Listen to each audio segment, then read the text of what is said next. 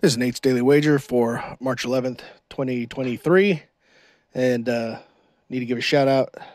Happy birthdays to my grandma, Molly. Happy birthday. And also to my brother, Eric, with a K. Happy birthday.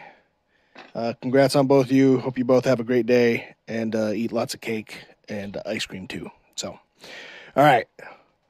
Away from the pleasantries into the terribleness, which was last night, and every time I think the U is back, they are not back, whether it's basketball or football. And the basketball team did me in last night. So that's the way it goes.